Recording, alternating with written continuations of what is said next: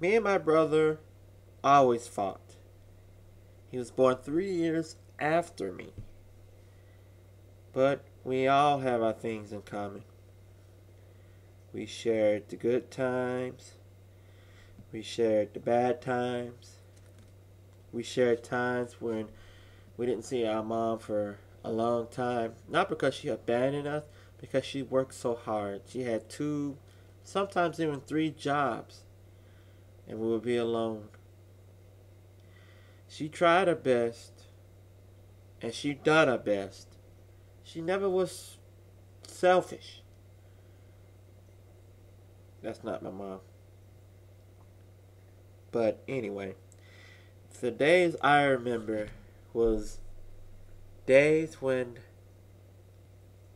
things were due, like light bill, phone bill, rent, and seeing my mom cry because she worked three jobs and she still had trouble paying the bills, and still having enough money for food, enough money for just to go out and have fun.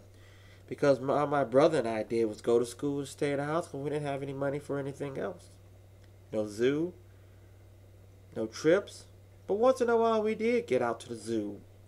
Once in a while we did go out on a trip. Once in a while we did do something. Once in a while. Christmases were interesting in that we shared Christmases with other people because that way you can, get your money together. Although, God honestly, it was 1977, it was still, time was still hard. So we had Christmas together with other people. I had a friend named Jerry, and we had Christmas with him. We both loved the funds. We both loved happy days.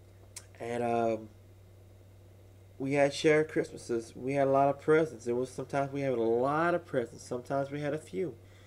But in this photo, we had a good Christmas.